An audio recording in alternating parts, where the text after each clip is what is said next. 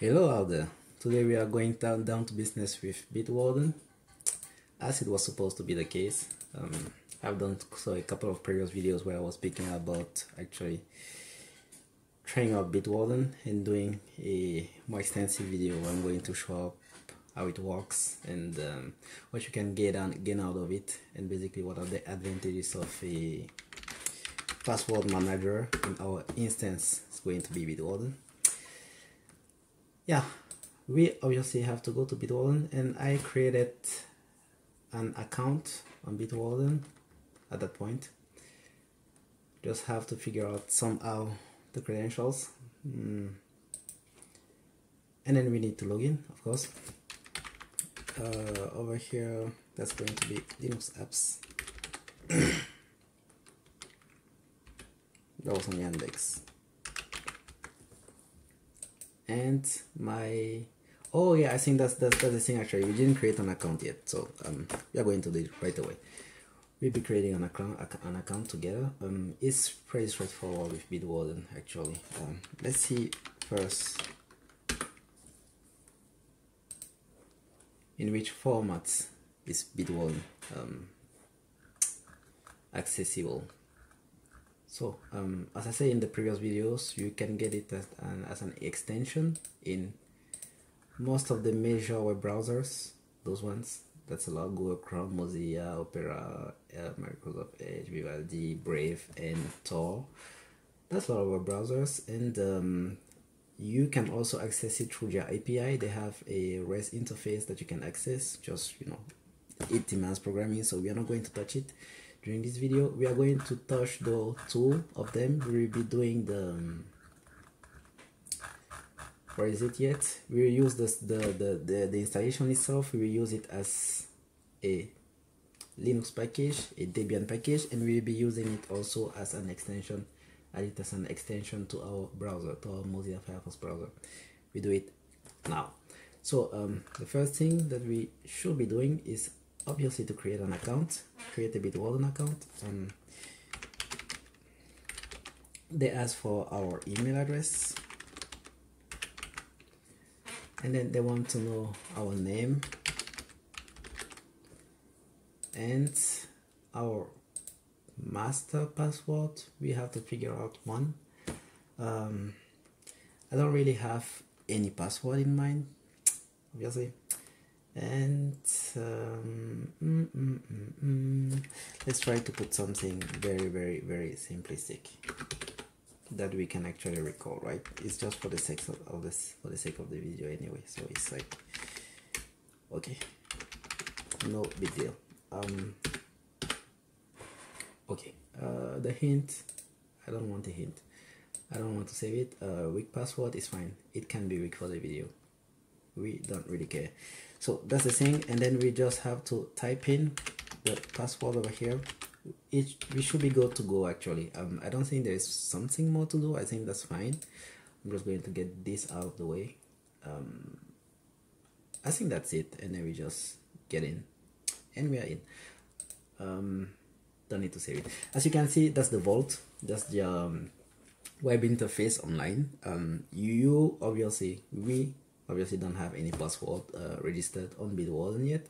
So what we are going to do is that firstly, we are going to add the extension of Bitwarden to Firefox. How do we do it? We come over here on Firefox. They have an option about I think it's server add-ons, and then we have to go to, I think it's extensions or plugins. Extensions, that might be it, and then here we might have to type in Bitwarden, and they will look for us. They will look for it online, and then it's even a recommended actually it's a recommended plugin, which means that it's very trusted by Firefox, which is a very close community. I want to say there are people who want easy with others. They really like to make life difficult to others. I mean, it's a very close community, that's what I mean. But seeing that they actually trust Bitwarden, it's a good sign. So yeah, let's try to keep up with this and add it to Firefox. It's very straightforward, Firefox add-ons. It just works. So when you add it to Firefox, you have it over here in this bar on top beside your profile image, if you have one, if you're using your profile icon, I want to say. And then over here you have you also have it. It's a kind of sidebar. You can log in both ways. It's not really important, but I will be using the sidebar. So we have to log in over here, and then yeah, that's what is already registered in my Firefox cache. And this, do we have it right? I hope so. Let's just give it a shot. And then they ask us if they want to, yeah, just remember, it's fine. Don't do it at home, guys. Never remember things. Never. I'm free to do what I want to do, right? It's a video. It's my video. I do what I want. Okay. Over here we are in bitwarden. As you can see, our hair is not gray anymore. It's blue, which means that we are in. We are actually logged into bitwarden, and we just have to keep up. What do we do now?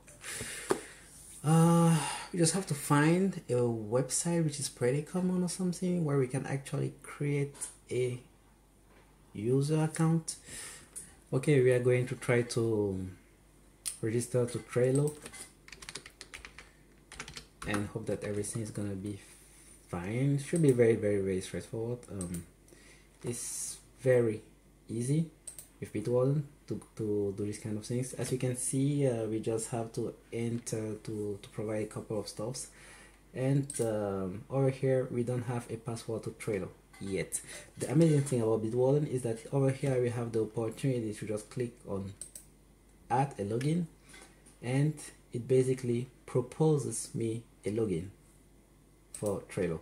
What I usually used to do is to remove everything which comes after the domain name, and I remove also everything which comes before the real domain name, which means that if there is 3W here, I will remove it also, because then those credentials are going to cover every single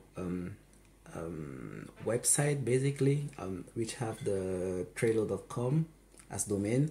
Is going to be, I don't know, app.trello can be covered by this exact same those exact same credentials, and I don't know, login.trello.com and these kind of things. That's what I used to do. And yeah, over here we don't have a password yet, so we are going to click here to generate a password.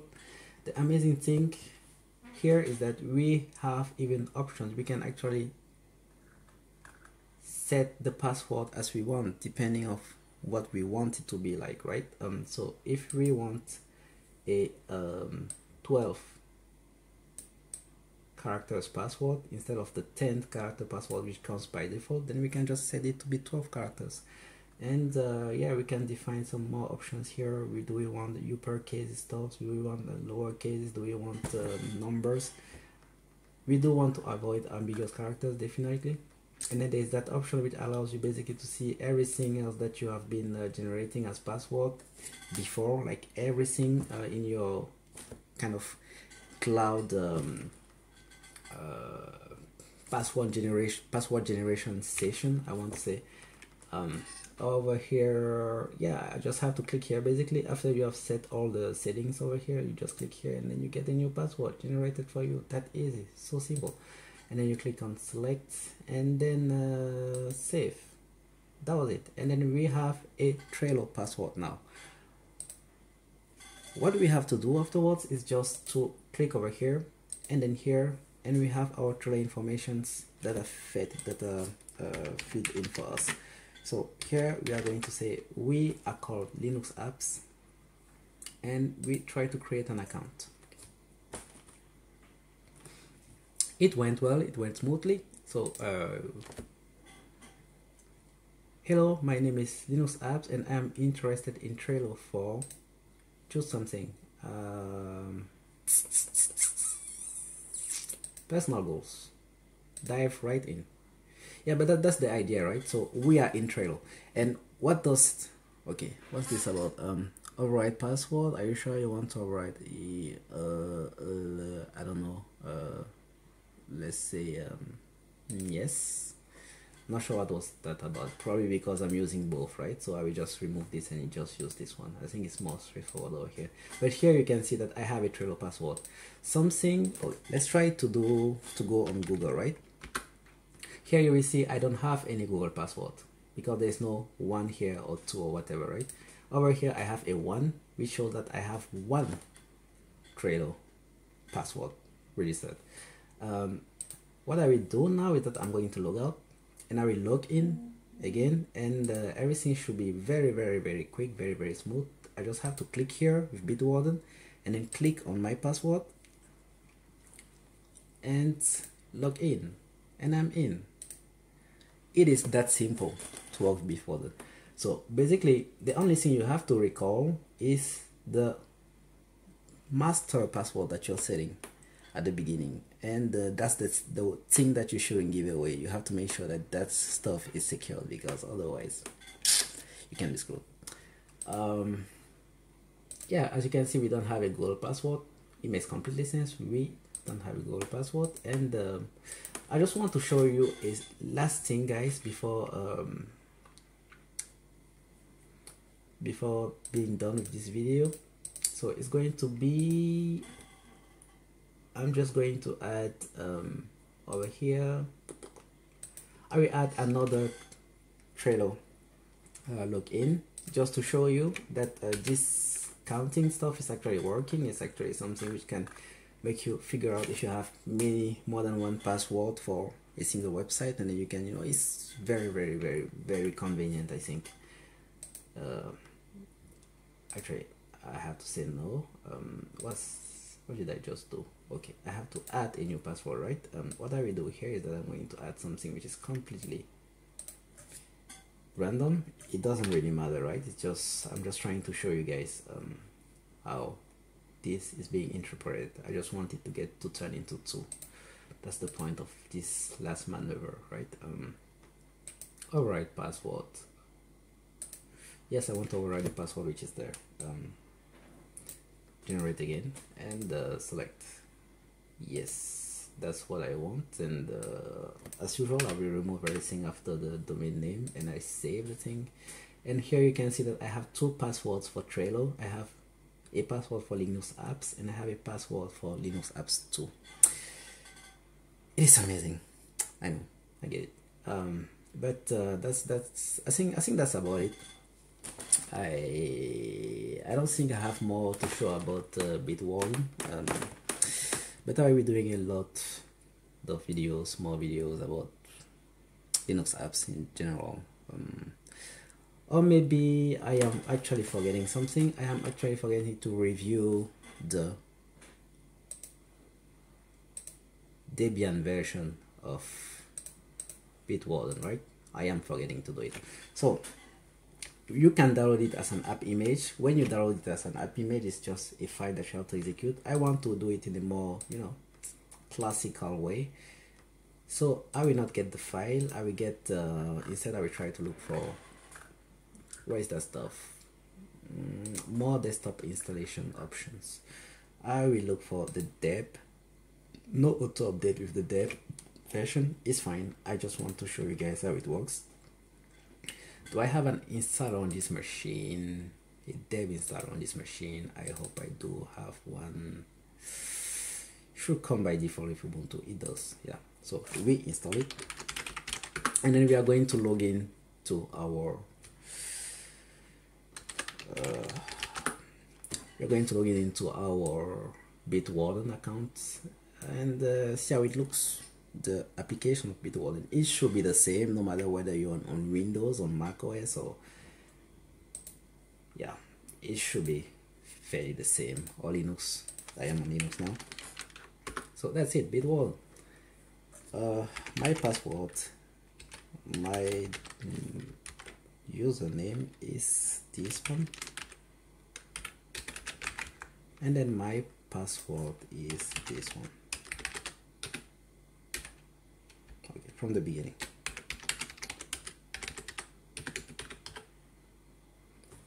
And give it a shot.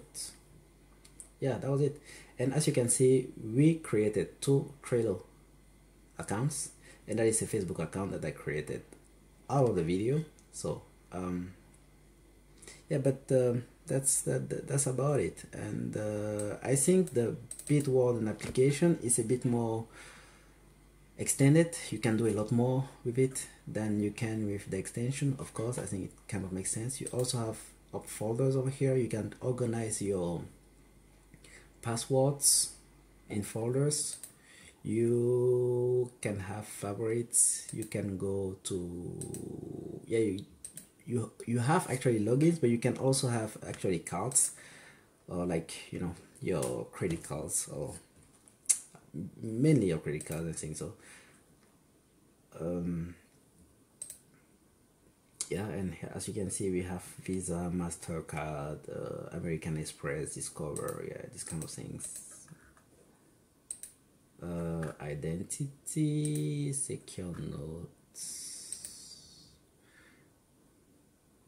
You can synchronize the vault, get everything from everything which is online. You can generate password directly from here, and yeah, that's it. That's about it for the video. I think that's it now. I will be making a lot more videos like this Bitwarden tutorial. It's going to be as much as dead as this one has been, because I won't take my time reviewing things. If you guys are interested to keep in touch, then you can subscribe. Very, very, very appreciated. It will be appreciated. And don't forget to ring the bell to get notified when I'm going to come up with something else. And on that note, see you guys. Bye bye.